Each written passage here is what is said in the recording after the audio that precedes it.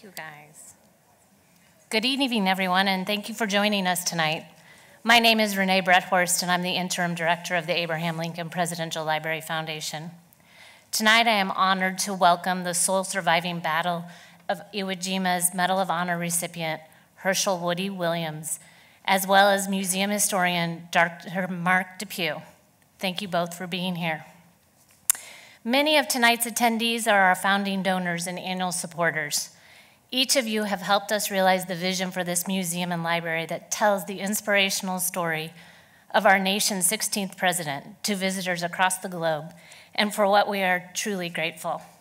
I would also like to offer my sincere thanks to our generous event sponsors, Julie and Bill Cellini, Ray and Judy McCaskey, Paul and Mary Jovovich, Personal Mobility, the Pritzker Military Museum and Library, and the UPS Foundation. In addition to our generous donors, I would also like to thank the staff of the Abraham Lincoln Presidential Library and Museum for their ongoing partnership and preparation for this event. Now, before I welcome our state historian, Dr. Sam Wheeler, to the stage, I would like to introduce Patrick O'Leary. Pat is a member of the Hershel Woody Williams Board and a retired UPS Veterans Affairs Manager, and is here this evening to introduce a very short film presented by the UPS Foundation.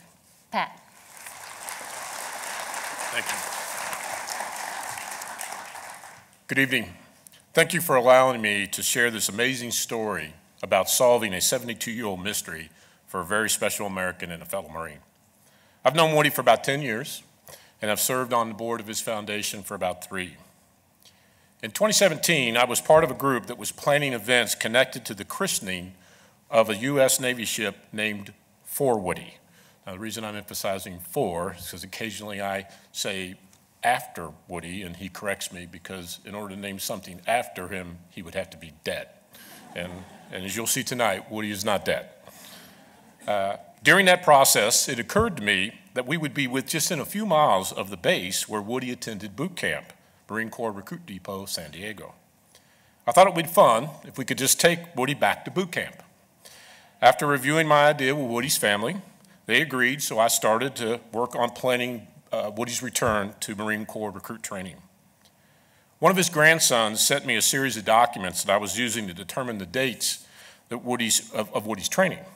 Included in those documents were the statements from the Marines who witnessed the bravery that earned him the Medal of Honor. Over the years, I've heard Woody speak many times and recount that day on Iwo Jima.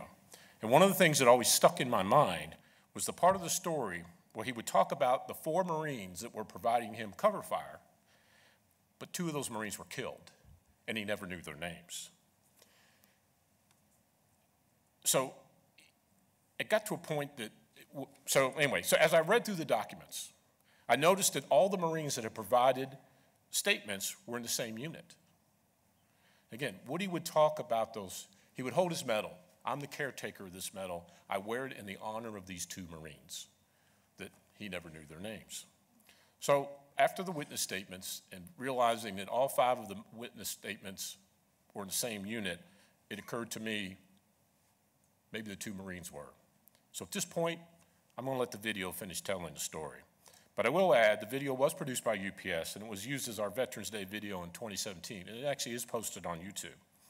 I worked for UPS for 40 years, and the last 7 of it, I was the Corporate Veterans Affairs Manager.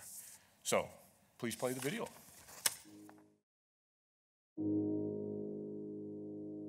First of all, I was a farm boy, and I became a Marine primarily because of the uniform. I knew nothing about the Marine Corps. I knew nothing about the armed forces. I knew nothing about war, but after boot camp, then they told us we were going to the South Pacific and we would be involved in war.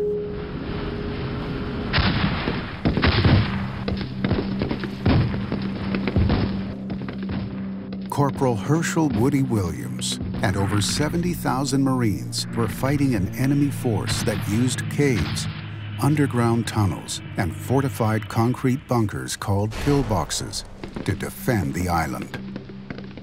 On February 23, 1945, days into the battle, Woody, with 4 Marine riflemen providing cover, used 6 flamethrowers to eliminate 7 enemy pillboxes, allowing Marines to advance and secure a nearby airfield. We had no organization. We were just a group of Marines trying to move forward. Who you were, what outfit you occupied, it wasn't important.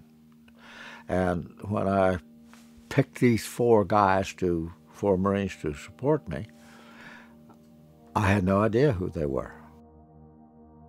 2 of those were killed that day, protecting me. Woody, for his valiant devotion to duty and service above self, was awarded the Medal of Honor. I have said over and over many, many times that this medal that I wear in their honor, not mine. So I've considered myself as a caretaker of the medal, not the owner of the medal. For 72 years, Woody did not know the names of these 2 Marines. But thanks to Woody's friend and fellow Marine, UPSer Pat O'Leary, that was about to change.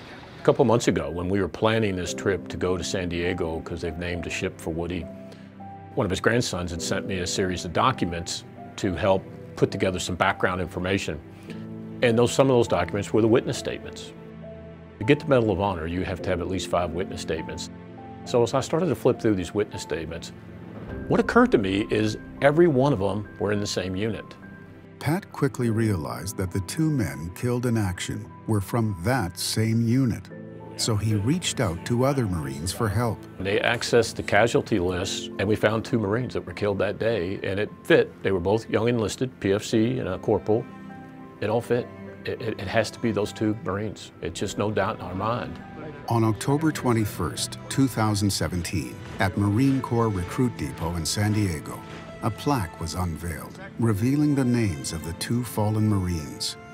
After 72 years, Woody finally had an answer.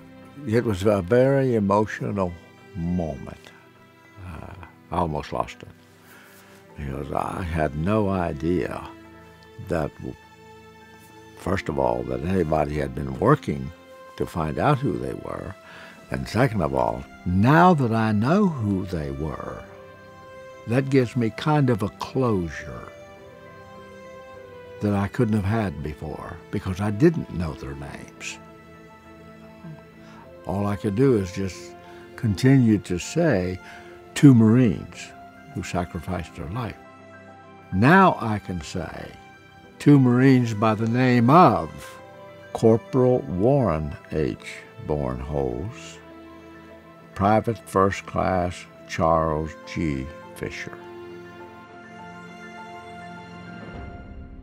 When somebody sacrifices their life for another individual, I feel it has an impact that's never been experienced before. It absolutely changed my life completely. That I was able to provide a little comfort to this guy who stood tall in the middle of hell. That's what Marines do. We take care of each other.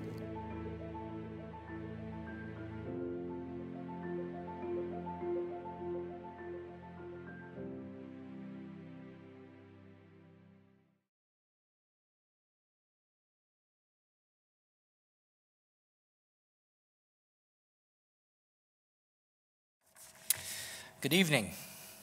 My name is Dr. Samuel Wheeler. I'm the state historian of Illinois. It's wonderful to see so many of you here tonight. I want to thank the Abraham Lincoln Presidential Library Foundation for bringing us all together. On nights like this, I really feel fortunate to be part of this institution. Events like this one don't simply give us a time to reflect on the past. I hope they also offer us context to deal with our present struggles and help us as we chart new paths into the future. Today, we are as close to the World War II generation as Abraham Lincoln was to the Revolutionary War generation. For Lincoln and his contemporaries, the Revolutionary War generation was truly their greatest generation. In February 1861, while on his way to Washington to take the oath of office, Lincoln spoke in Trenton, New Jersey. He recalled reading a book about George Washington as a young boy, and he was struck by the description of the hardships General Washington and his soldiers went through during the Battle of Trenton. I recollect thinking then that there must have been something more than common that those men struggled for, Lincoln told his audience. The next day, Lincoln spoke in Independence Hall at Philadelphia. He told his audience that he, quote, never had a feeling politically that did not spring from the sentiments embodied in the Declaration of Independence. Lincoln referenced the Revolutionary War generation during some of his most well-known speeches. At the end of his first inaugural, for example, Lincoln pled with Southerners to consult the better angels of their nature and recall the North and South shared history, or as he so poetically called it, the mystic cords of memory stretching from every battlefield and patriot grave. He was asking Northerners and Southerners to remember their grandfathers who fought shoulder to shoulder during the Revolution to create the nation. And finally, in the middle of the Civil War, Lincoln again referenced the Revolutionary War generation in the opening sentences of the Gettysburg Address, when he praised them for creating a new nation conceived in liberty and dedicated to the revolutionary idea that all men are created equal. To Abraham Lincoln and his contemporaries, those men who fought and died in the Revolutionary War were the greatest generation. And this evening, we are so fortunate to be joined by a member of our greatest generation. Hershel Woody Williams was born on a dairy farm in 1923 in West Virginia. He enlisted in the U.S. Marine Corps and served in the Battle of Iwo Jima. During the battle, Mr. Williams displayed valiant devotion to duty and service above self as he enabled his company to reach its objective. On October 5th, 1945, Mr. Williams received the Congressional Medal of Honor from President Harry Truman in the White House. Today, Mr. Williams is the sole surviving Marine from World War II to wear the Medal of Honor. Today, Mr. Williams remains devoted to veterans and their families. His foundation allows him to serve Gold Star families who've lost their loved ones. To date, Mr. Williams and his foundation have established 59 Gold Star families memorial monuments across the country, with more than 60 additional monuments underway in 43 states. Tonight, Dr. Mark DePue, a West Point graduate, a retired member of our armed forces, and the founding director of the Abraham Lincoln Presidential Library and Museum Oral History Program, has the honor of sharing the stage with Mr. Williams. Dr. DePue and Mr. Williams will have a discussion that I'm sure will bridge the past with the present. I'm excited, and I hope you are too, to eavesdrop on their conversation. This is a conversation between one of ALPLM's finest historians and one of the most remarkable members of America's greatest generation. Please welcome Dr. Mark DePue and Hershel Woody Williams.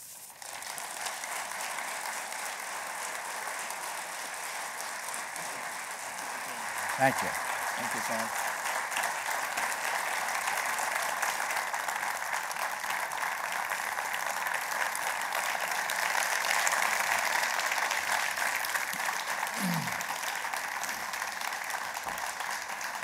Well, Woody, I guess the audience gets to eavesdrop on our conversation here. Thank you very much for the introduction. Thank you all for coming here. I'm going to start with this question for you, Woody. All right. What you think of the museum today? Outstanding. Is there a better word? Maybe it's awesome. We're using the word awesome today in many languages, or in our language. So I'll say it was awesome. And I want to point out, I'm sure there's lots of the volunteers that are the lifeblood of this institution that are sitting in the audience today. So you can thank them for making sure that this place is running and meets the public in the best of terms and does an outstanding job here as well. So thank all of you. Yes. But let's get right to the issue at hand. Just a very brief background on Iwo Jima. I think most people know most of the details here. 10 square miles. In fact, I don't even think it was that large. I think it was 8. Yeah, just a spit of a land. That's what I get for looking at the Library of Congress version of it, I guess. Volcanic sand, probably had the stink of sulfur. I'm sure you noticed that while you were there. 26,000 casualties for the Americans. 6,800 died there. And that was in large part, and I know you're going to go into this, but the Japanese had changed the tactics by that time. True. And no longer were they going to meet you at the beaches. They're going to wait until you came to them and dug in, and they'd had months, practically a year or more, to do that. So 6,800 of your fellow Marines died there, 19,000 casualties on the Japanese side, and only 216 of those were prisoners of war. Correct. That tells you something about the commitment that they had. But I wanted to start with this. I always start with the basic question, when and where were you born? I was born in a little community called Quiet Dell. I think it was misnamed.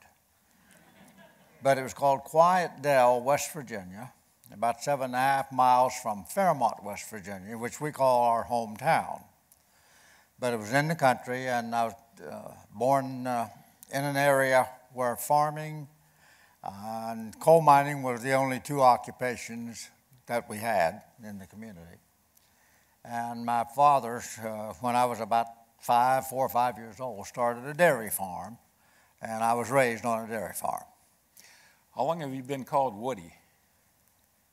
I got that when I was in my teen years.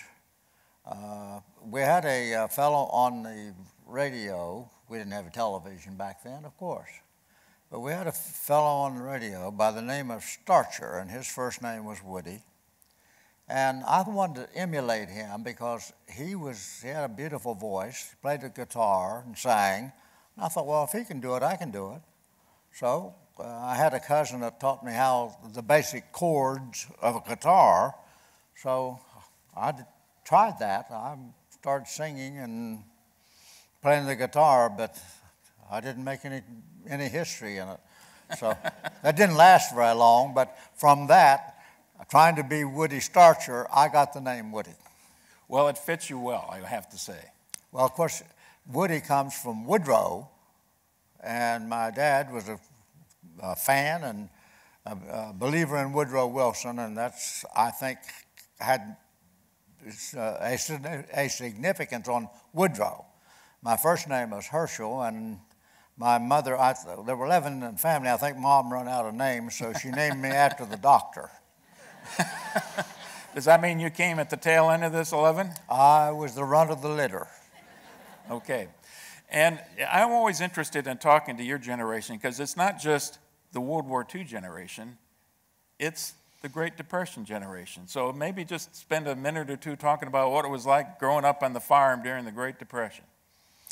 Well, you either raised it or made it or you didn't have it. That was basically because there were no stores except in town, and automobiles practically didn't exist. We did have on the farm a Model T Ford that we would deliver milk, butter, eggs, and produce to town, and that's how really we supported ourselves on the farm money-wise. So every morning we would load the pickup and go the 7.5 miles to town, and we had customers in town. We'd deliver milk or whatever they would want to each house. And before I started school, that was part of our routine every morning. And of course, during the school times, when school took up, well then My father and brothers would have to do that. The older brothers didn't go to school. They went to the first few grades and then they quit.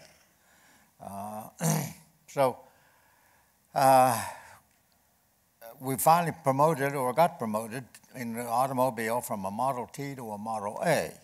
When the Model A's came out, my dad was able to get one of those, which was a more modern automobile. But that's how we made our living. And during all of my preteen and teen years, that's what we did. We're just a few days away from December 7th, and I'm sure you remember December 7th, 1941. You were a teenager at the time, correct? I was 17 years old. What do you remember about that day? Well, I have to back up a little bit because I had the brother next to me somehow learned that there was an outfit called Civilian Conservation Corps, and we called it the 3 Cs, or they did anyway. So when he reached his 16th age, why, you could join the 3 Cs at 16, and he did. So he went to the CCC camp, which was about 80 miles from our home, and I'm still not old enough. I'm still under 16. So he would get home once in a while. He'd thumb home from the camp on Friday evening and thumb back on Sunday afternoon. And when he came home, he would have dollar bills. Why, I never saw a dollar bill. Nickel or a dime, that was big money. You know. So I decided when I get 16, I'm going to do the same thing. And my mother was totally unhappy with both of us, but when I reached 16, I joined, thinking I would go to the very same camp that he was in, which was in a little community called Pickens, West Virginia. But I didn't know they had other camps. I thought that was the only one West Virginia had. But I found out later that they had a lot of them, so they sent me to Morgantown, West Virginia, to another camp. And there I joined people from New York, New Jersey, Pennsylvania, and Ohio, and Virginia, and there were about 265 of us in that camp. And I'm 16 years old, of course. So we're there for a few months, and then they put us on a train, everybody, and shipped us all the way to Montana, to a little town called Whitehall, Montana. It only had 2 buildings. It had a hardware store where they kept, you could buy anything at the hardware store. It had a porch around the place, and it was always loaded with wheelbarrows and rakes and hoes and axes or whatever you needed in the way of utilities. And then across the road, and it wasn't a street because it was just a dirt piece of ground between the 2 buildings, was a saloon. And the saloon, that's where the cattlemen and the sheepmen went to have their Saturday night hoorahs. And sheepmen and cattlemen did not get along. They still don't, but at that time it was worse, I think. But some of us would sneak over there on Saturday night and sit on the porch of the hardware store, just waiting, because we knew sooner or later there were going to be some people bust out of those bat-wing doors, and we're going to have a big fight. That was our Saturday night entertainment. If they were terribly disappointed if they didn't fight. Yeah. But we're only 16 and 17, so we can't get in the saloon. You had to be 21 in order to be able to go in the saloon. Eventually, some of us got up enough nerve to go ask the proprietor if we could look inside, and we did. We went in, and of course they had bars on both sides of the building, and they had a brass rail at the foot, which you stand there with your feet on it, you know, and the spittoon at the end of every bar, and we just got to see it. But when Pearl Harbor happened, they called us out the next morning and got us into formation and told us that America was going to war. None of us had ever heard of Pearl Harbor. Most of us, I'm sure, didn't even know we had a Pacific Ocean at that point in time. And they gave us two options. The CCC camps were run by the Army. We had a commanding officer, we had a first sergeant, mess sergeant, and then some clerks in the office that did the office work. And they were Army people. So they gave us two options, that if we were over 18 years old, we could go directly into the Army. They would enlist us, and off we go to the regular Army.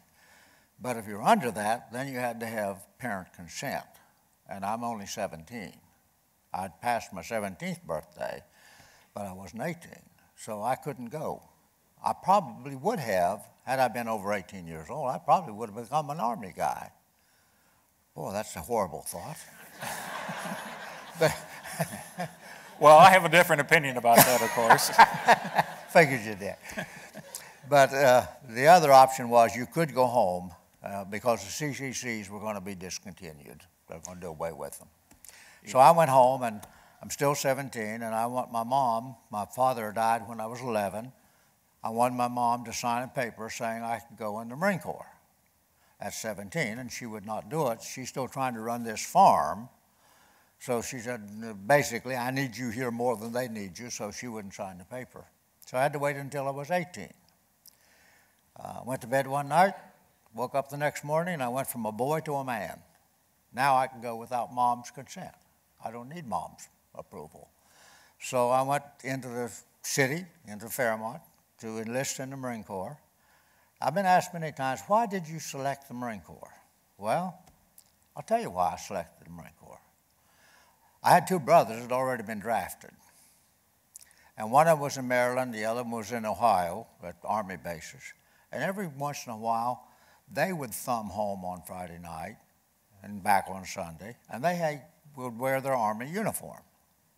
That was the ugliest thing in town. I did not want that Army uniform. It was an old wool, brown, horrible-looking thing. That's why Eisenhower changed the jacket, by the way. But then we had a Marine, or an individual who joined the Marine Corps, and he would come home on his 30-day furlough, and only got one a year, one 30-day furlough a year. He would come home, and he had to wear his Marine uniform all the time he was home, his dress blues. And he could take the girls away from us. I thought, buddy, if he can do it, I can do it. So I wanted to be a Marine. And the first one I went in to enlist, I filled out the paper, handed it to the Marine, the recruiter, and he didn't even look at my paper, he just looked at me, and he said, I can't take you. And I said, why? And he said, you are too short. Of course, I didn't ask him why, but that was the decision he made, and I went on back home. How tall were you at the time? Huh? How tall? I was 5'6", but you had to be 5'8" or better. So that was in late 42, and in early 43, the Marine Corps took the height requirement off and lowered it so they would take shorter people. And so I went back to enlist again. And went back, I can't remember whether it was the same recruiter or not. That memory won't return. But anyway, I filled out the paper to give to the recruiter. And there was, I don't remember the first form. If the block was on there, I don't remember it, but there was a block on the second form that said religion. That's all it had, just a square block and it said religion. You were supposed to put whatever in there. And I do remember he said if every block or every part of this form is not completed, it won't be accepted. So I didn't know what to put in there. I didn't have any religion. We didn't even have a church in the community. So I didn't know we had Episcopalians and Episcolopians and Methodists and Baptists. No, I didn't know any of that, so I didn't know what to put in there. And I'm standing right beside a little Italian boy that was even shorter than I was. When they lowered the height requirement, it went down to 5'2" or better, so he was a little short fellow. And I'm standing right beside him or behind him, and he has his paper ready to turn in, and I wondered what he had in his. So I peeked. And he had the letter C in that block. So I thought, well, I still had my little stubby pencil. that we'd filled the form out with. There were no ball pens back in those days, you know. Oh, and if you had a pen, you had to dink it in, you know, duck it in a well and then write 2 or 3 words and then dip it again, and you know, terrible thing. But I had my stubby pencil, so I wrote letter C in mine. I became a Catholic right there. I didn't know it. God works in mysterious ways. Yes, He does. And when I got to boot camp, I had to go to Mass. Couldn't understand a word anybody said. Well, Woody, we better get you to the war here. Okay. You remember being shipped overseas? I do. When we left the Continental Embassy of the United States, we were told, once we got aboard ship, that every letter that we wrote had to be left unsealed so that a censoring officer could read our letter to see if we're giving away some secrets to the enemy. Didn't know any, but anyway, you had to leave the letter unsealed. And when we shipped out, we went from California to New Caledonia. And it was a replacement center where they were shipping the Marines in, then designating where they would go from there to fill in the divisions, the Marine divisions that had lost casualties or people killed and that sort of thing, to fill in those vacant spots. And that's why it was called a replacement center at New Caledonia. So we're there for a month or so, and then they shipped us to Guadalcanal. Before I left the States, I was engaged to the most beautiful woman in the world, as far as I was concerned. And I wrote her a letter, and I said, we are going, I knew we were being shipped out. Wrote her a letter, and I told her that I have a way that I'm going to put in my letter that you can tell where I am when I'm overseas. They'd already told us that you don't say where you are, what you're doing, or any of that. And I told her that each paragraph in the letter, I would start with the first letter of the place, and then follow through. Each paragraph would spell out the beginning. First letter in every paragraph would spell out where I am. So when I got to New Caledonia, I had to write the letter. Well, it was a big catalog. It's a long letter now. Long letter, And I thought that was bad. Then I shipped out of there and went to Guadalcanal and I had to do it again. But one of the letters that I wrote, the censoring officer had written at the bottom of the letter, not saying it to me, but saying it to her, to my fiancée, girlfriend, tell Mr. Williams not to use code in his letters. I got caught, but they didn't do it. They'd seen it all before. That's right. Okay. I know that your first combat experience, I believe, is at Guam. Correct. And then was Iwo Jima was the second? Yes. And in the interest of time here, I'd like to have you tell us about Iwo Jima and going into the beach at Iwo Jima. Okay. On the way from Guam to Iwo Jima, aboard ship, we were told, well, they brought out a board that they'd drawn the image or outline of the Iwo Jima island. And they said it looked like a pork chop. It did look a little bit like a pork chop. But they were briefing us that this was Mount Suribachi and this is the beach area where the Marines were going to land, and that type of information. And that we probably, as a division, would probably never get off ship. We were just a reserve unit in case they would need more Marines. What unit were you in? I was in the 3rd Marine Division. The 4th and 5th Divisions, which were 40,000 Marines, were to go first. They were to take the island. And we were sitting out here in the ocean, not even close enough to see what's going on or hear anything or nothing. And they're still thinking it would last 3 to 5 days max. Because We had just taken Guam, that was something like 19 miles from one coastline to the other coastline, and jungle and all that kind of thing. And here's this little piece of rock that's only 2.5 miles wide and 5 miles long. They didn't dream they would ever have to have more than 40,000 Marines to take that thing, you know. So we're sitting out there not knowing what's going on and getting no briefing. We're just on ship. And the first night, after the first day, when they lost so many the first day, when they were pinned on the beach and no protection and all that, they announced over the speaker we would get off at 0500 and we're going ashore.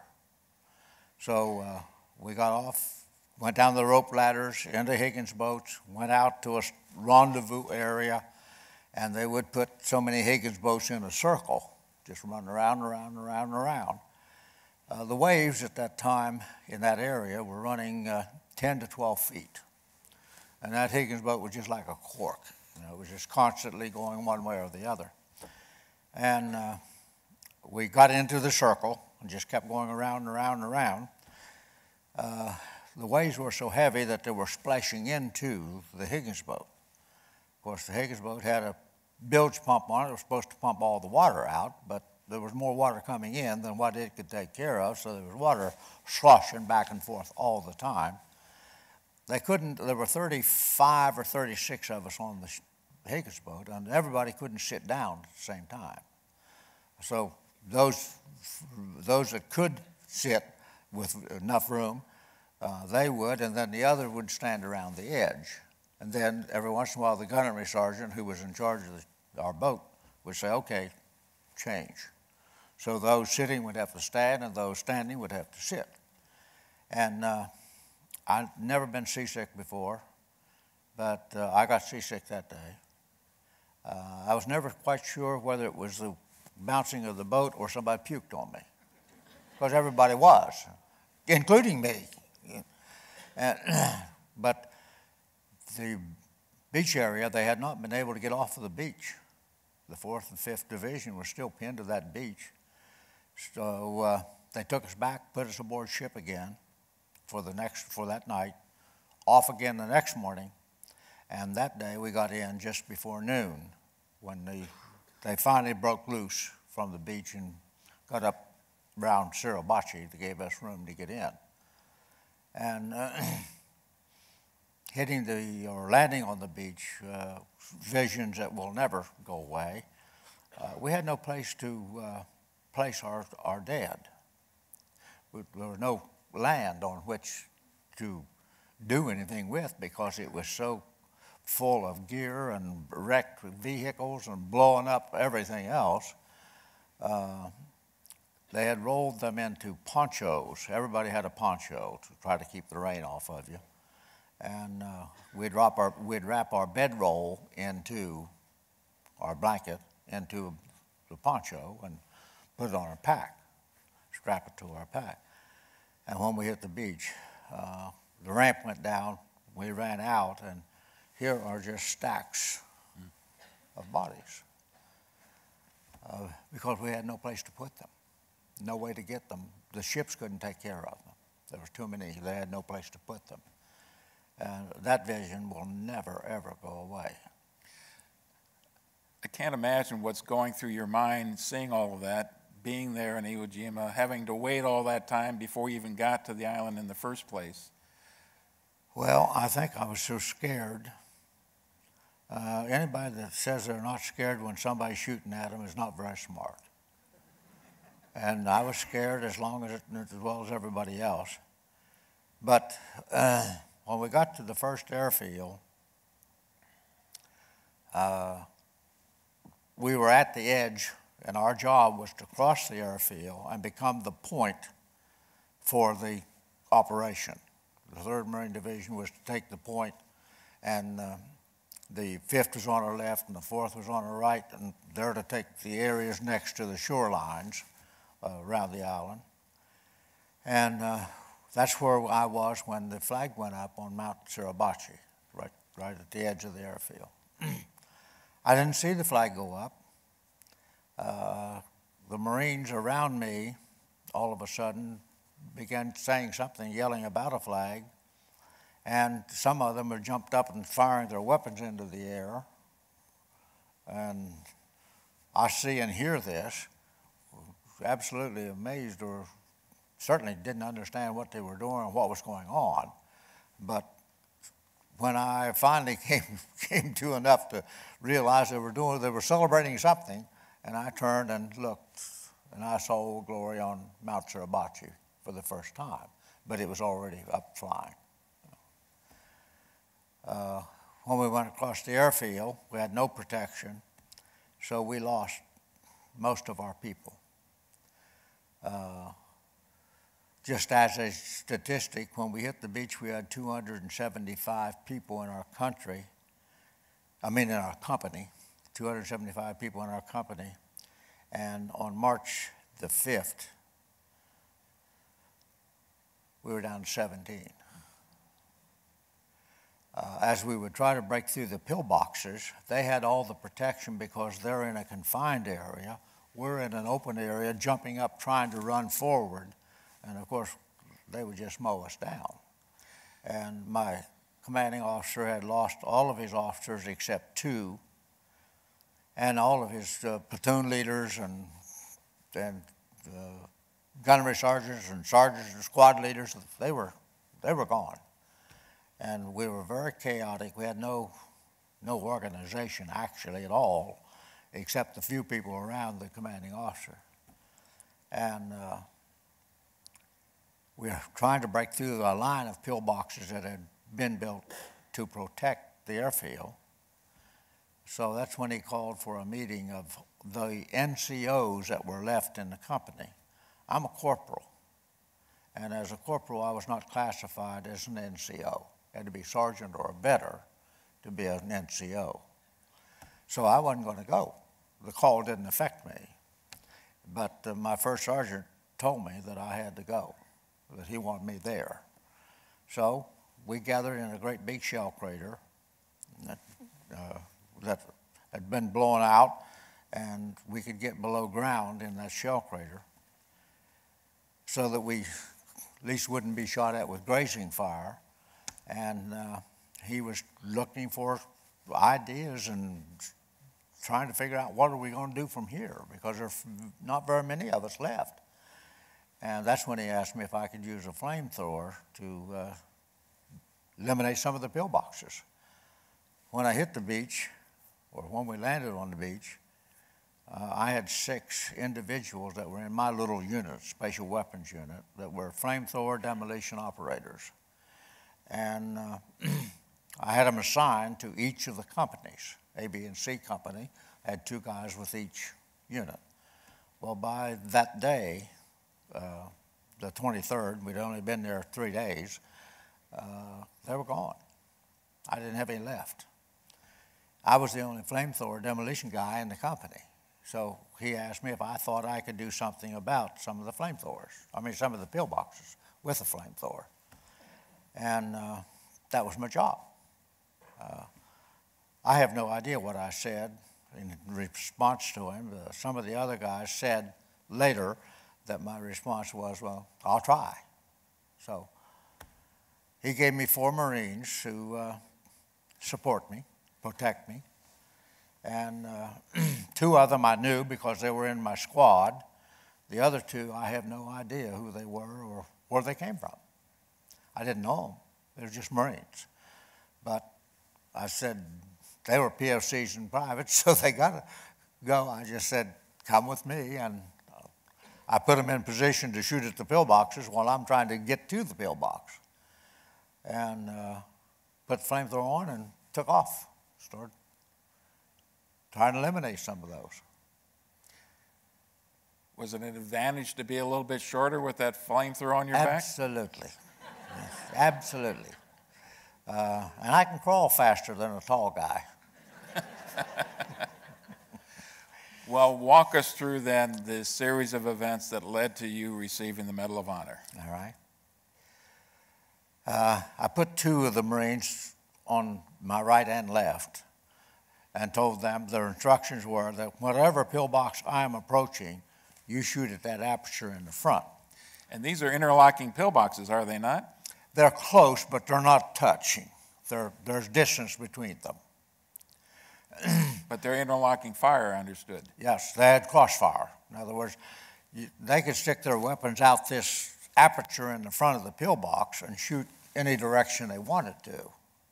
All our target was, if we're approaching or shooting at the pillbox, is that 8-inch aperture or opening in the front of it. That's where they'd stick their rifles out and their machine guns, and they could work the whole field out here. And that's why we were losing so many of our Marines. They had all the advantage. And so I told their instructions were that whatever pillbox I'm approaching, shoot at that hole, shoot at that aperture, to keep them from being able to shoot at me. And I selected a guy by the name of Schlager to go with my first attempt. We had what we called a pole charge guy, and they were designated as pole charge people, pole charge Marine. And we made pole charges before we ever left for combat. Took a 2x2 piece of wood, about 8 feet long, put a 12-inch plate on it, wooden plate, nailed it on, and then we would strap or tape on explosives on the end on that plate. That's why we called it a pole charge.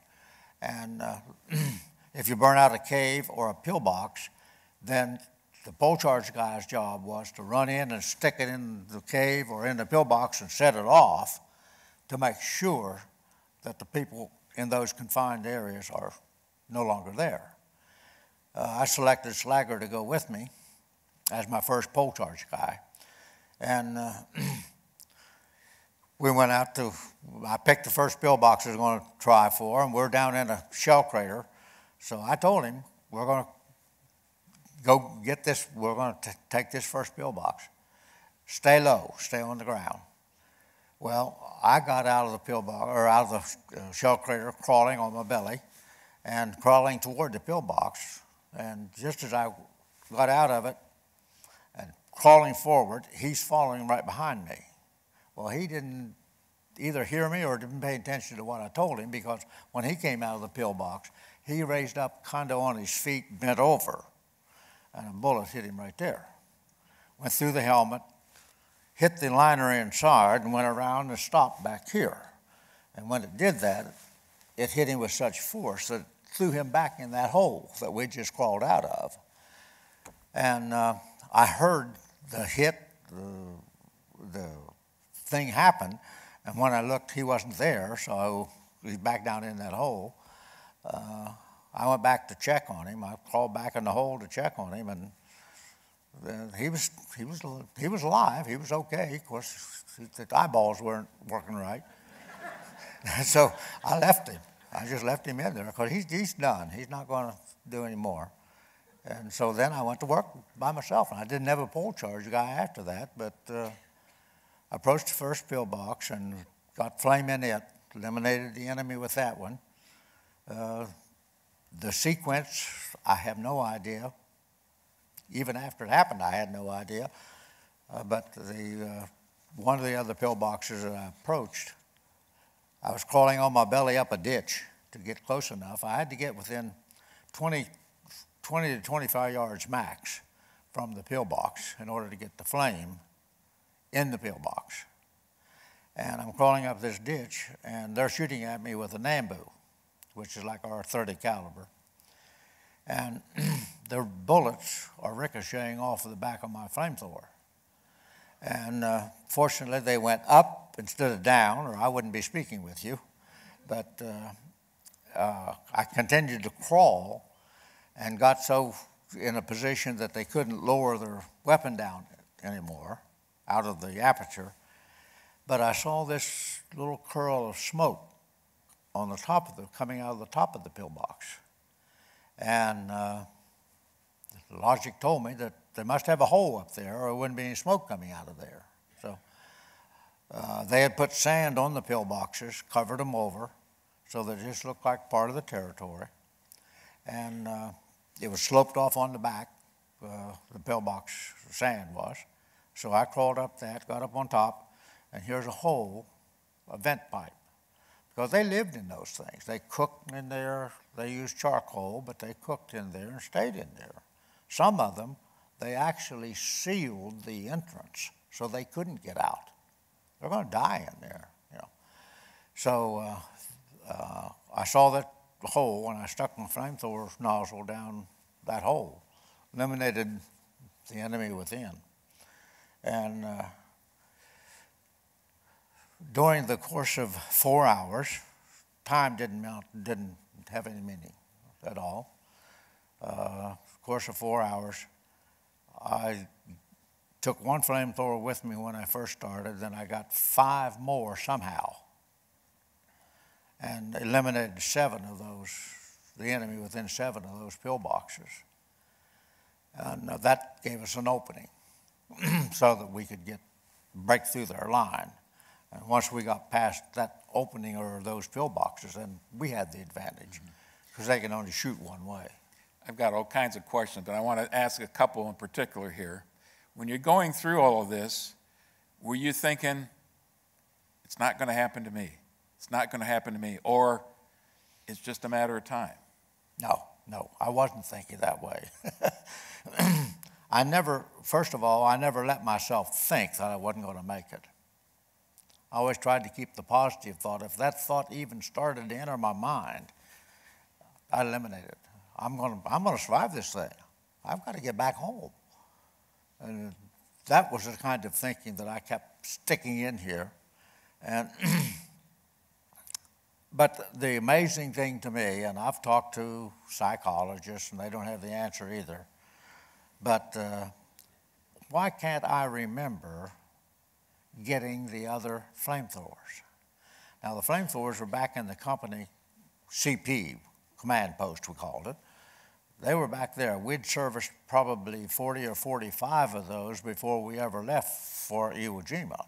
So we would have a big supply in case we needed them. And they were all ready to go. All I had to do was get them, because they were all stored back in the company headquarters. But how did I get them? I've never been able to figure out how I got the additional flamethrowers.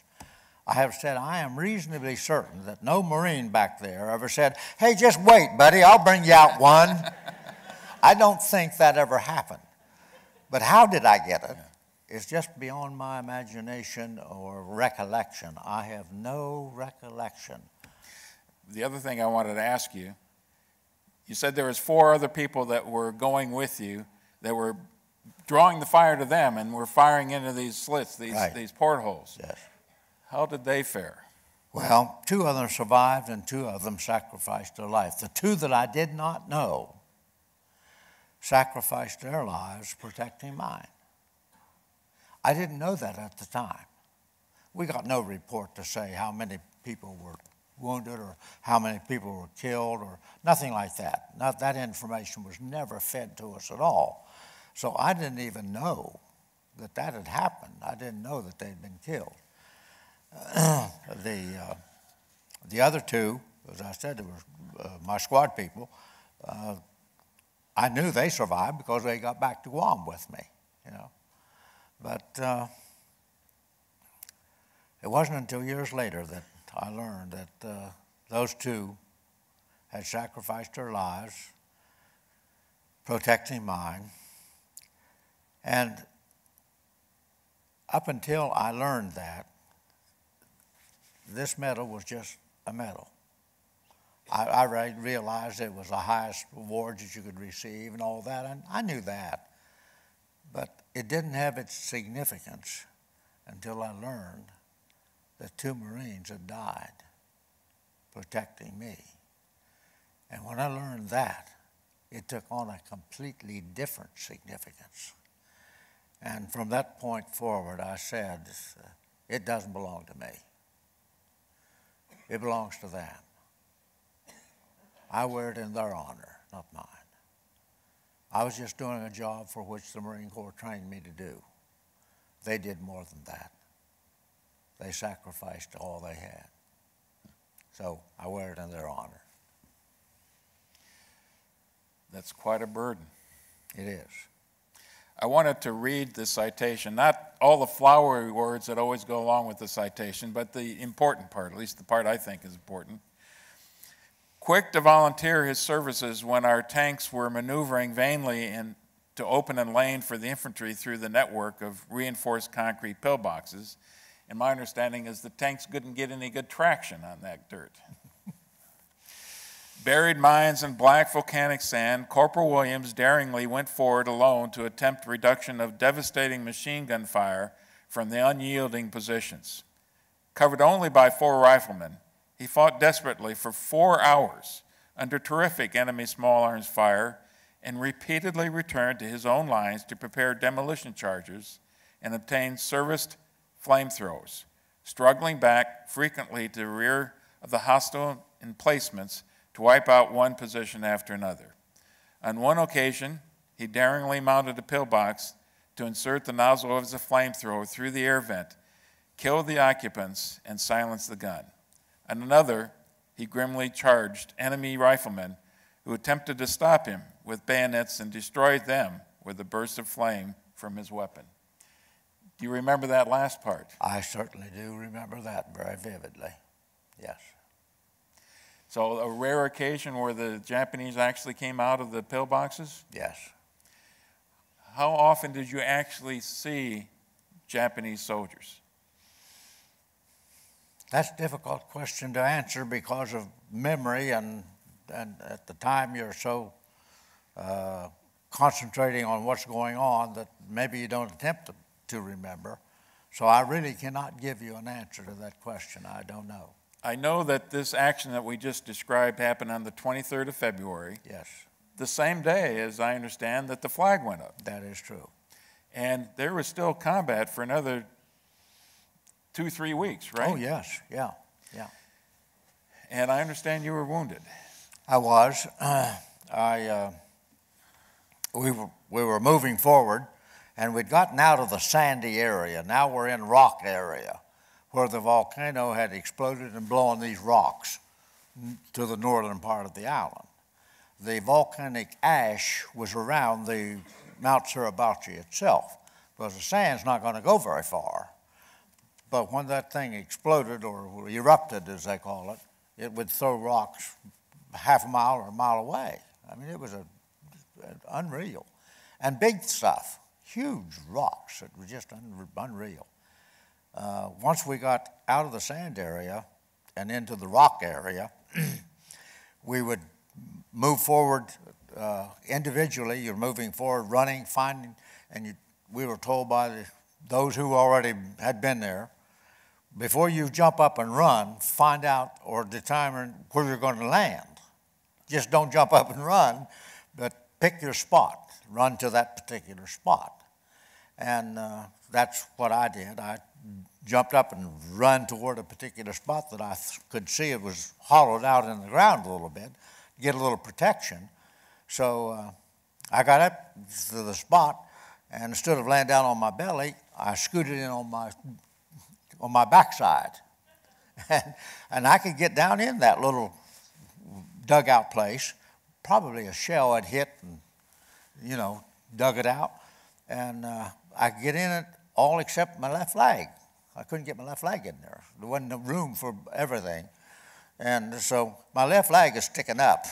And I just no more than got there into the hole, and a piece of shrapnel came in, hit me in the leg. And, of course, the first thing out of your mouth when you get hit like that is corpsman. I've never quite understood the Navy corpsman or the Army medic. What causes those people to do what they do has always been a mystery to me. Here's a guy that just got shot, and he calls for the medic or the corpsman, and the corpsman runs to the very same spot where he just got shot. Now, what kind of sense does that make? You've got to be a very dedicated person to do that sort of thing. So I called for the corpsman, and of course he came to me and cut my dungaree leg, pants leg off, and got his little forceps out and reached in there and pulled the pulled the metal out, and then he took sulfur powder and put it all, that's all we had at that time, put sulfur powder on it, and then took a pressure bandage and wrapped it around my leg to keep me from bleeding. And then he tagged me, put a tag. He had to make a report, just to make a report of every casualty that he takes care of. So he quickly filled out his report, showing where the wound was and my name, and that's about all they showed, the date. And then he put the tag on me, which is a medical tag. And he said, you got to go back to first aid station. And I said, I'm not going to go. He said, you got to go.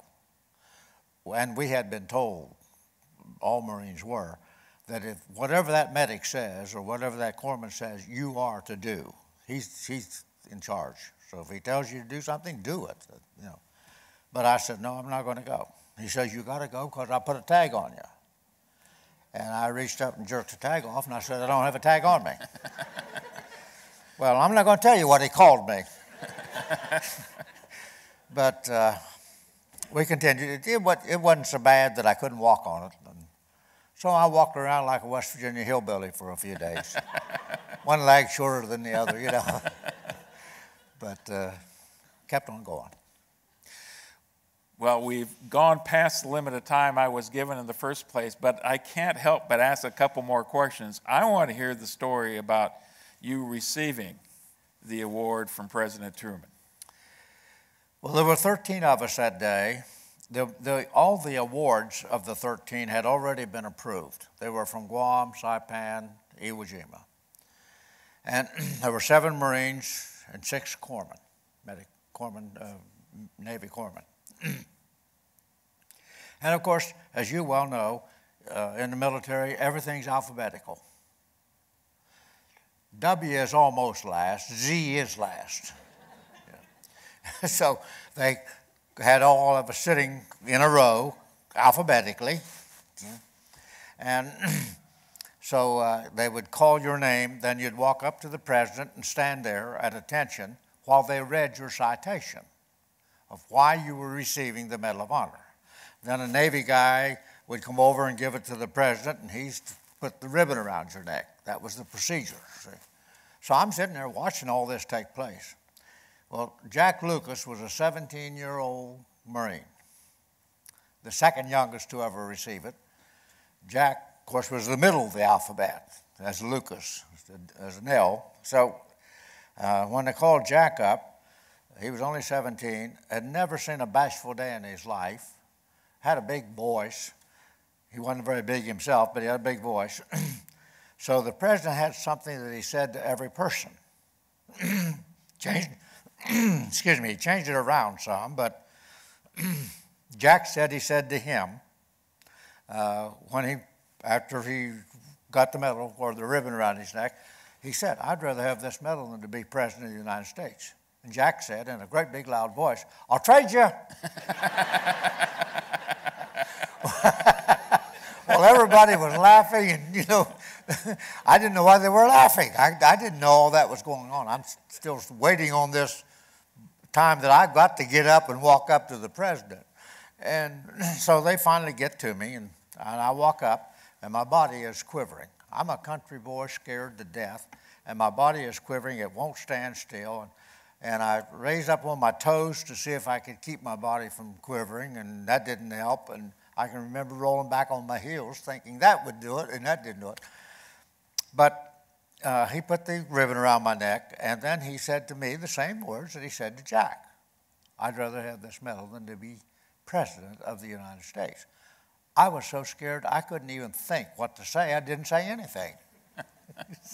But he was, of course, Truman was an old artilleryman, so, and knew, he had a good concept of what it was, you know. But the next real memorable thing happened was we had to go see the Commandant of the Marine Corps. Now, the president was bad enough, but if you had to go see the Commandant of the Marine Corps as a corporal, You must have really done something wrong. that's exactly right, you know.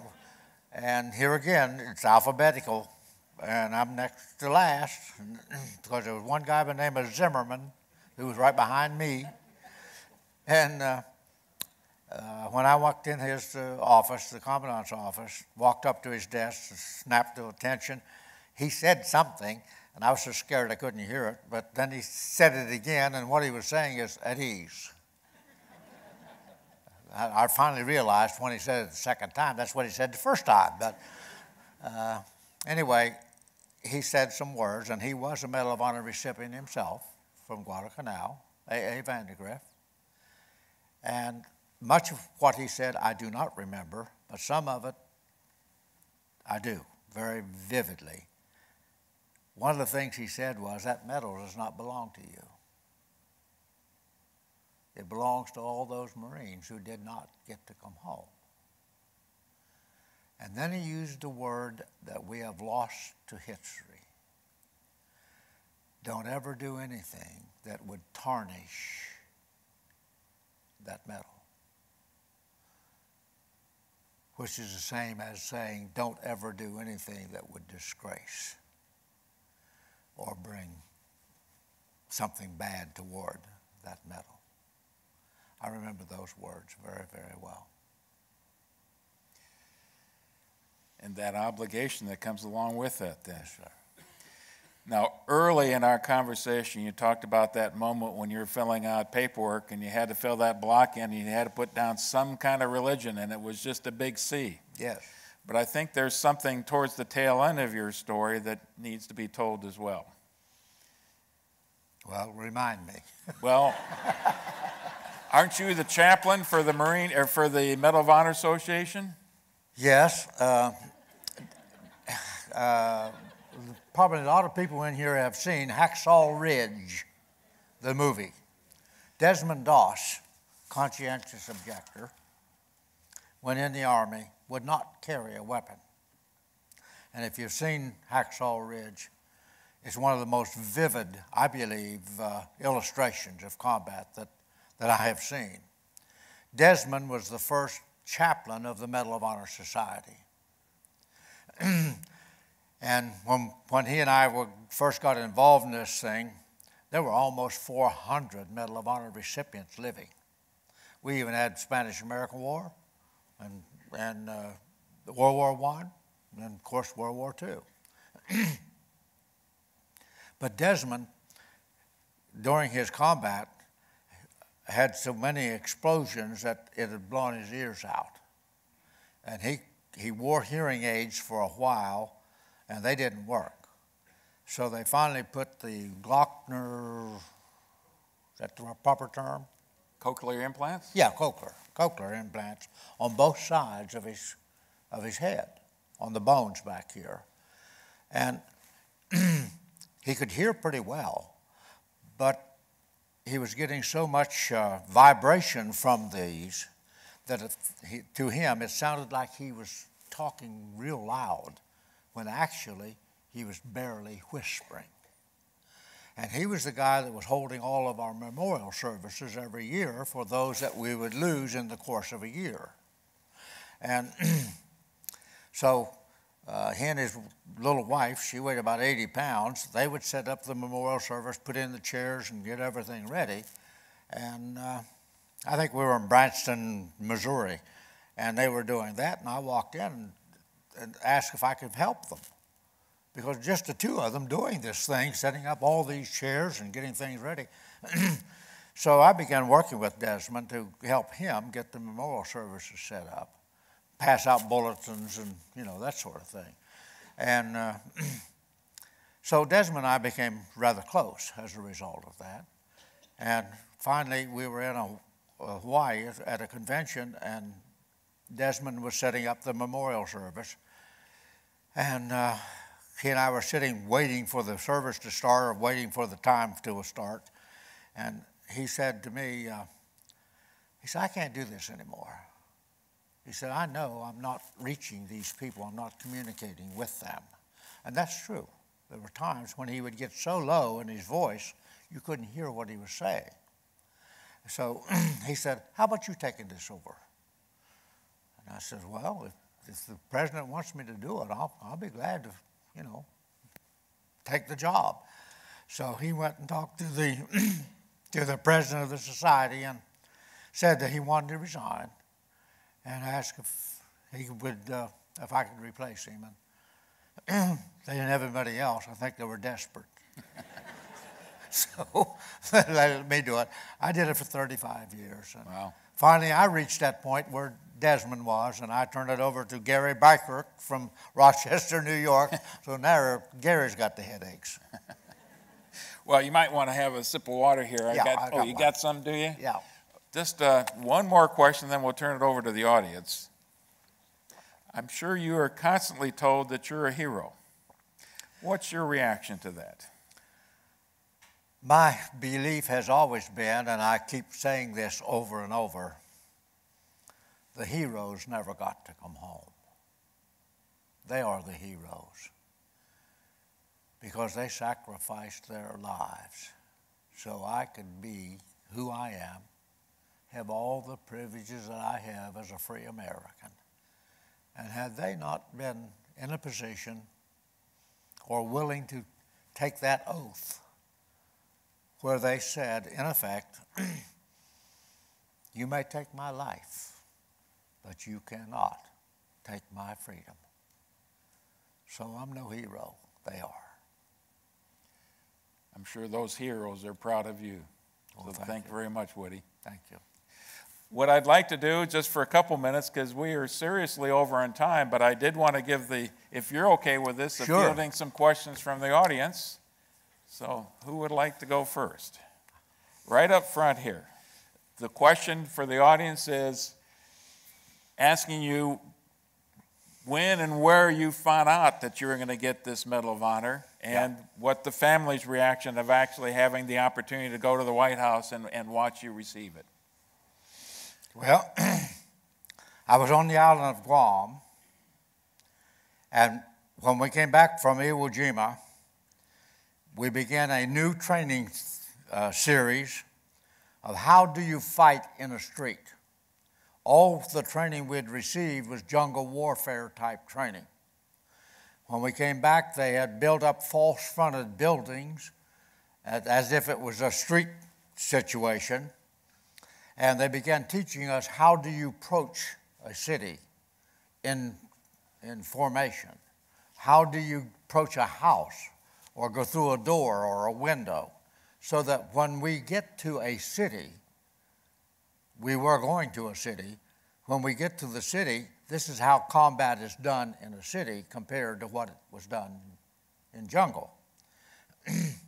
We had no idea where we were going to go or when we were going to go. I have since learned that on November the 2nd, 1945, my division and two other Marine divisions were scheduled to leave and take Kyushu, the island of Kyushu in Japan. That's why they were training us for street warfare. We were also learned later that they had armed every man and woman with some kind of a weapon, even children from 14 up.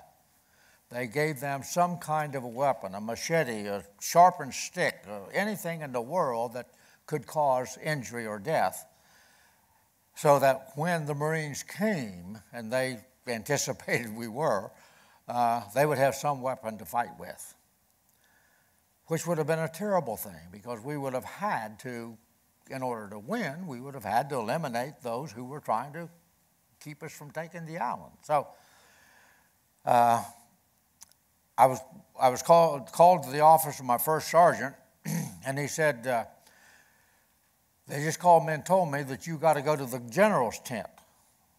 And my general was Graves B. Erskine at that time. I'd never even been close to him. And I'm a corporal. What am I doing with a general? But I said, what for? And he said, and I repeat his words, hell, I don't know. Just go get your khaki on. We only had two uniforms. We had dungarees and one set of khaki. And we had to save our khaki so that every Saturday morning when we had our inspection, we would have to have our khakis ironed. We had one iron to a tent. We'd iron our khakis and get them all ship-shape so they wouldn't be wrinkled, and then we would have our inspection. So he said, go get your khakis ironed, and then get back here as soon as you can. So I went back and grabbed my iron, and I ironed out the wrinkles because we had to put them in a sea bag. We didn't have any closets or anything like that. You just roll them up and stick them in a sea bag. And got all the wrinkles out the best I could, and went back to the first sergeant's office, and a Jeep came along with the driver and picked me up to take me to the general's tent. Now, I'm a corporal. What am I going to the general? What have I done wrong? I was almost as scared. I think maybe I was even more scared then than I was with the president. But they put me in that Jeep and took me to the general's tent, and I'd never seen the general's tent. We didn't have any door on our tent. He had a door on his tent. We didn't have any rug on our floor, and he had a rug on his floor.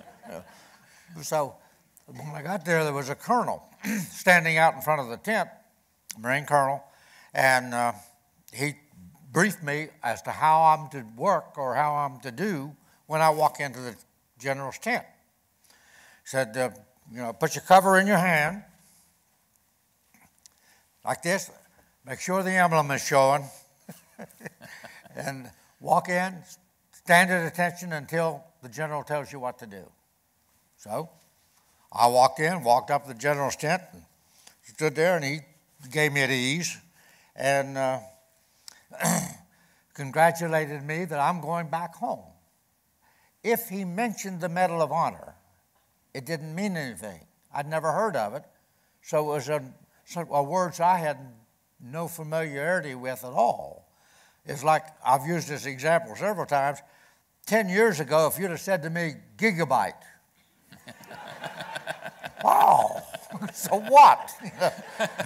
So if he used the word Medal of Honor, it didn't mean anything because I'd never heard of it. But anyway, he said, you're being called back to the States, you're going to the White House. I didn't care what I'm going to do, I get to go home. That's the thing that stuck in my mind. I get to go home. So he gave me an an envelope that had my orders in it. It was a great big brown envelope, about 8 inches wide and about a foot long. And he gave me that envelope and said, these are your orders. Then dismissed me. And I went back out, and when I walked out, the colonel was still standing there. And he said, the colonel said to me, those orders, said, see that seal on the back? Well, I hadn't. But on the back was a piece of wax and had the letter E in it. That was the general's seal. He said, if you break that seal, that's a court-martial offense. So I ain't going to break that seal. But turn those orders in when you get to Hawaii. Okay. I didn't know where Hawaii was. So anyway, went back, got my gear put together in my sea bag, and they took me to a little old airport that wasn't even paved. It was just a dirt airfield, and put me on a plane, about a 6-passenger plane, and we're to fly to Hawaii. When we get to Hawaii, I turn my orders in, and at that time we were rescuing the POWs from Japan. They were bringing them in there by the plane load, and they had first priority on any seat on any aircraft going to the States. So it was days before they could get me on an airplane. But in the meantime, they sent me to a Navy base so I could eat and feed me and sleep me. They sent me to a Navy base just outside or on the outskirts of Honolulu, and they lost me. I was out there for 7 days. Finally, I thought, hey, I'm supposed to be going back to the States. And I did know that I had an October 3rd date that I was supposed to be in Washington, D.C. I knew that. And if I'm not going to be there on October 3rd, I'm the guy that's in trouble. So finally, I hitched a ride back downtown to the headquarters of the Marine Corps and walk in and ask for the first sergeant. I'll never forget his words. He was back in his office, and he came walking up the hallway and looked at me, and he said, "What in the hell are you doing here?" Like he didn't know. But they finally got me on a plane. One of those memories that will never go away. It was a 50-seat plane. I think of DC-3, if I remember correctly. And it was all lit up, big lights shining on it. I'm the last guy to get on the plane. And when I get on, the first seat on the right side of the airplane was vacant. They were all POWs. They were people that had weighed 170, 80 pounds, and now they weighed 80 and 90 pounds. They looked almost like skeletons. Their eyes were sunken in, their cheeks were sunken in, bones sticking out wherever. Some of them had been a Japanese prisoner of war for 4 and 5 years. But they were the happiest group of people I have ever seen in my life. We sat down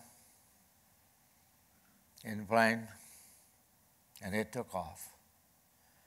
And the POW sitting beside me, I was asking him some questions. I was curious about being a POW. And he was telling me they got 1 bowl of soup a day, and might have a piece of cabbage in it, but maybe it didn't. They punished you for anything that you would try to do or didn't do. But one of the statements he made was, "You'll never know what freedom really is until you have lost it." Those words have stuck with me from that day on, and how true that is. They dropped me off in San Francisco, and all of those POWs were being flown to Letterman General Hospital in Michigan to re-nourish them and treat them and heal them before they were released from the military. I took my mother and my girlfriend. We didn't know the word fiancé back in those days. That gigabyte, we didn't know that either. I took my girlfriend and my mother with me. My brothers, 2 brothers in the Army, had been drafted before I went in. They were still in Germany. And so my mother, the only place she'd ever been in her life was Pittsburgh, Pennsylvania, out of West Virginia. So it was just absolutely enthralling to her. It was beyond her imagination. She just couldn't imagine any of this hoopla going on. Had no understanding at all of why this was all happening to her boy. Absolutely none. And words that we were using had absolutely no meaning to her at all. Sergeant didn't mean anything to her. You know, that didn't have any meaning because she never heard the words, you know. Ruby, my eventual wife, I married her pretty quickly. She had a great understanding of what was going on because she was only 22 years old. But here again, much of the military, having no experience with military or understanding military, it still didn't have a great deal of meaning to her. The meaning came after we got married, and then she became involved in all the functions that a Medal of Honor recipient gets involved in. Because the day this medal is pinned around their neck, their life changes. Mm-hmm. They no longer can be the same person they were the day before. They take on a completely new life because of the demand of public and the honor that they have received. It changes their whole life. And just ask any one of them, and they'll tell you that the day they received the medal, their life changed to something they never dreamed they would ever be. I think we've got time for just one more question, if somebody would like to, and I see one right over here. Yes, sir. The question was, the girlfriend that you ended up marrying, was that the same one that you mentioned early in your story? Yes, absolutely. And I think there's a story somewhere in here about a ring, too. Yes. We were married for 63 years. How she put up with me for 63 years, she was a strong woman. But Vernon Waters was my assistant flamethrower operator. Vernon was 6'6", from Freud. Isn't that a medical term of some kind? Montana. And just before I left for the Marine Corps, my girlfriend, Ruby, went to the Murphy's 10-cent store. Most of you people never heard of Murphy's 10-cent store. But every city back in my day had a Murphy's 10-cent store, like Walmart today. But she got a little ring and brought it home, and on our next date, she gave it to me. And her name being Ruby, she got this little ring with a ruby in it about the size of a pinhead. Oh, it was an expensive thing. I think she paid $25 for it. But anyway, she gave me that ring, and she told me, every time you look at that ruby, you think of me. Now, I know nothing about psychology, but if I even thought about getting a date, I know I can't do it. That thing had I don't know what it had an effect on me, but it did. But anyway, Vernon, when he left for the Marine Corps, his daddy gave him a ring. And it was a big thing. Of course, he had big fingers, so he had a big ring. And it was a kind of a square ring, and it had a scene in it of a lake with trees around it. Beautiful stone of some kind.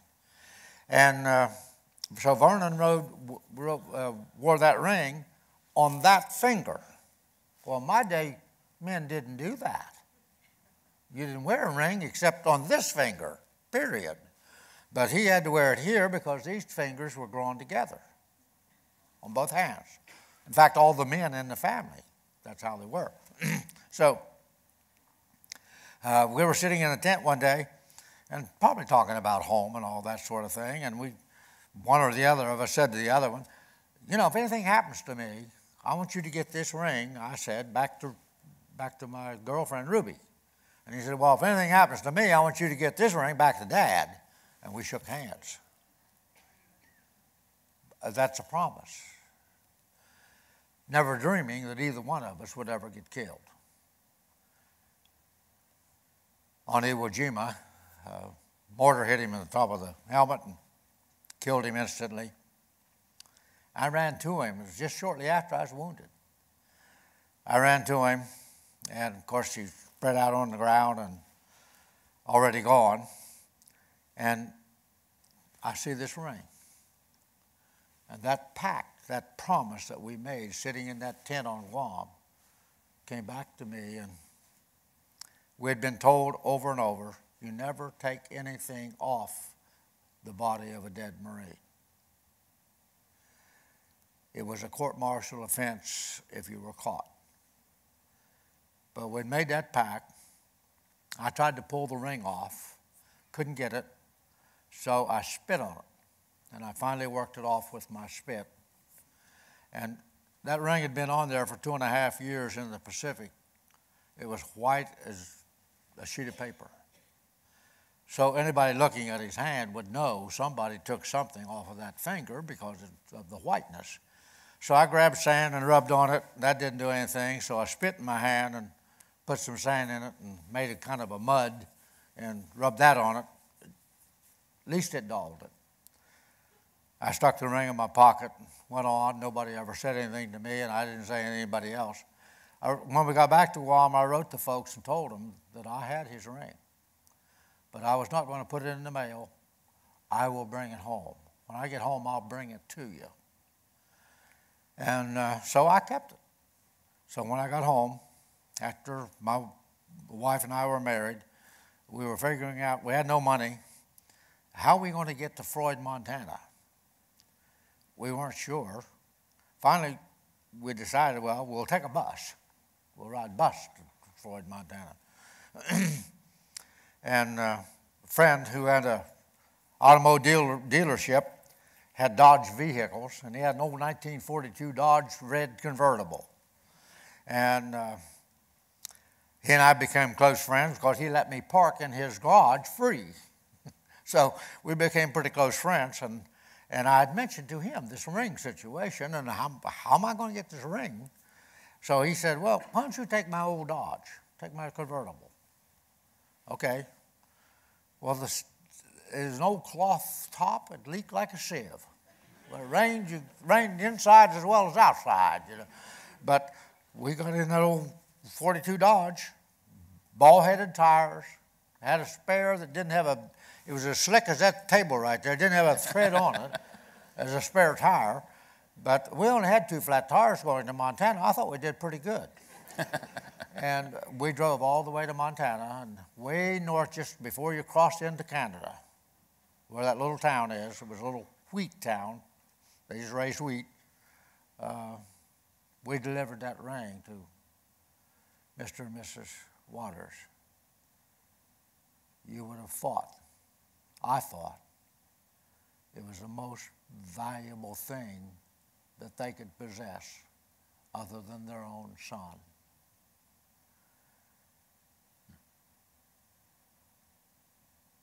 But I lived up to my promise. Had to. Woody, you have more than answered the call of duty. You've gone way beyond the call of duty today because we're at least a half an hour beyond what we had promised to do in the first place. I'm going to give you an opportunity. This isn't a question, but an opportunity I think you might appreciate, just to spend a couple minutes telling us about your foundation. Okay. Most of you have heard the term Gold Star Mother. Gold Star Mother started in California, World War I. That most mothers at that point in time, they weren't particularly drafting fathers back then. They were mostly sons. So the mothers in California, some city, I don't remember which one, decided that they were first going to get a Blue Star flag, hang it in their window to say that this home has somebody serving in the war, so that the people in the community would know that that was true. Then if that individual lost their life in the war, they would just hang the gold star over the blue, indicating that one is not coming home. They did that all during World War I, then we quit. Didn't do it during any of the peacetime period, even though we lost some people in the armed forces during peacetime, we didn't use this. Came back into play again in World War II. My mother had 3 of these Blue Stars flags hanging in her window because I was in the Pacific, 2 brothers were in Europe. Many homes had 5 and 6 of these Blue Stars hanging in their window. Eventually they made a flag which would have more than 1 Blue Star on it. And we did that during World War II, and then we quit again. So Gold Star mothers or Gold Star families were never in any way recognized for their sacrifice. Some communities around the country, particularly after Korea, and during the early part of Vietnam, began putting flags in their windows. But nobody had ever mentioned or said anything about the Gold Star dad or Gold Star family, grandpa, grandma, brothers, sisters, cousins, aunts, uncles. Nobody had ever mentioned any of those people. The country as a whole had never in any way showed any type of memorial or recognition of those families. For about 15 years, I attempted to get a Gold Star Mothers Memorial built in Washington, D.C. I couldn't even get my own congressional people to support me. They wouldn't do it. Their excuse was that if we support that, then there's going to be other things that people are going to ask us to support. So we can't do one without doing all the others, so we just can't do it. Finally, I gave up. We're just not going to make it. But Gold Star Mothers were still reasonably recognized, and they were beginning to get a little bit of organization about themselves, get groups together, mothers together. And we have a memorial on our Capitol grounds in West Virginia that has 11,434 names on it of West Virginians who have sacrificed their lives in the armed forces. We had never done anything to honor those families or even recognize the fact other than put their name on a memorial. I was speaking to a group of senior citizens in Parkersburg, West Virginia, and I asked the question, do we have Gold Star mothers in the group? And several hands went up. So I'm going to ask the question here, expand it to the point that if anyone in this audience had a relative of any degree on your side of the family that during the history of America, from the time we became a nation to the present day, who sacrificed their life, regardless of how that may have happened, but it happened while they were in the armed forces of our country. If any of you have had a relative like that, would you please just raise your hand? How many do we have in here? Quite a number. Thank you very much. Let the rest of us thank them because they made a sacrifice.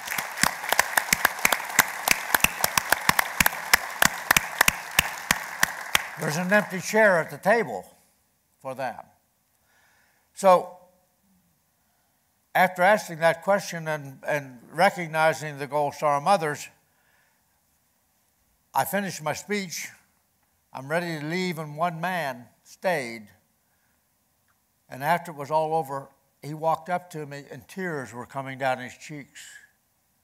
And the only thing he said to me was, "Dads cry too." I asked him if he would share with me what happened, and he agreed. He said that he was the only son of his mother and father. They just had one child. He was it. Mom and Dad's already dead. He and his wife had one child, his son, and he had already volunteered for the Army. He was ready to go to Fort Leonard Wood. Mother had had cancer for quite some time, and she died. And he could have gotten out of it, but he said, no, I still want to serve my country. So he went, ended up in Afghanistan, and there sacrificed his life. Dad was alone. Dad had no relatives. He didn't know any Gold Star family members in his community, and Parkersburg's a pretty good-sized town. And that knock that nobody wants came upon the door to tell him that his son had gotten killed in Afghanistan. And he said, I had nobody to talk to, nobody to share with. Why I hadn't, in all the effort that I'd made, ever thought of Gold Star Dad. And I hadn't. On the way back home that afternoon, I decided we've got to do something in West Virginia. I'm not thinking of anywhere else. I'm not thinking of Ohio or Illinois or Pennsylvania or anyplace else. I'm thinking of West Virginia. But we've got to do something in West Virginia to at least honor the families of those on that wall. So I was on a committee and we were working on Veteran Cemetery, and I introduced the idea to this group. We need to do something to honor those families. And of course, everybody said, well, we think that's a great idea. What do you want to do? And so they told me, well, drink, come up with something and bring it back to the next meeting and we'll see what we can do. And so that's where the design came from. I went home and began working on different ideas and finally ended up with the one that we are using. And we did the very first one in 2013 in the state of West Virginia to honor our loss, thinking that's it. And probably if it wasn't for computers and the internet, it would still be it. But it got on the internet. The second one was seen by the son of a father who had lost his life in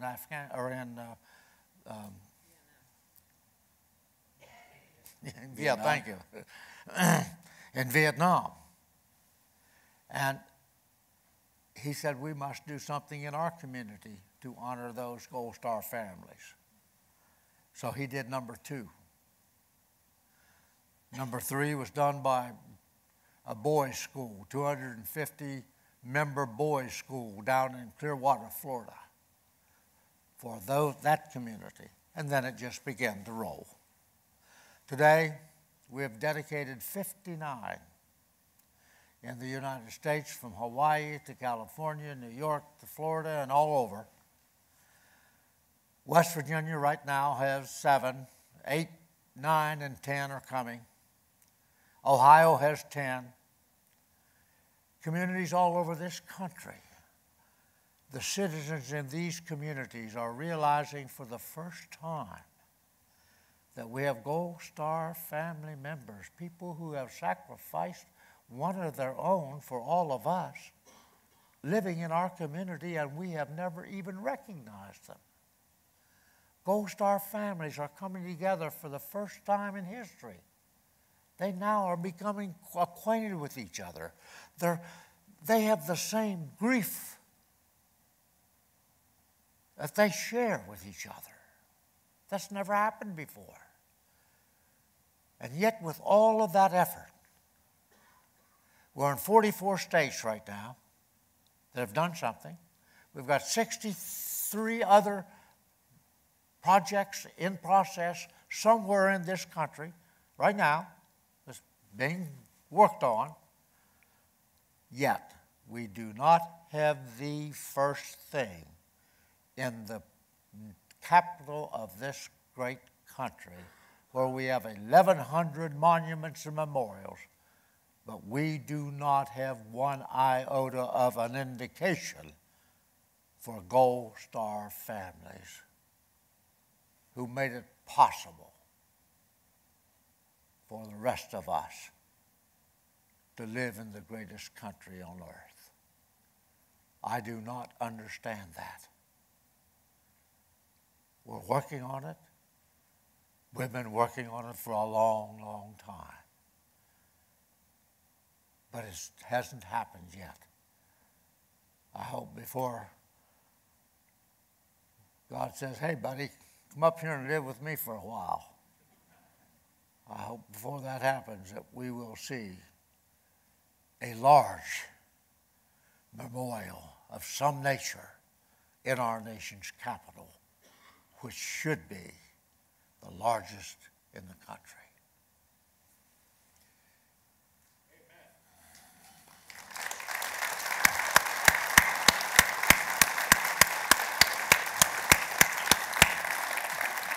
Woody, I suspect that, like myself, a lot of people in the audience here could sit here and listen to you all night long. But that would be unfair to you. We're already way beyond the time frame that I was allotted in the first place. But you have been an inspiration to me this evening. These stories are amazing to hear. And you have certainly lived up to the obligation that you received when you got that medal. So thank you very much. Thank you, Doctor. Thank you, folks. Thank you. Appreciate you. Thank you very much.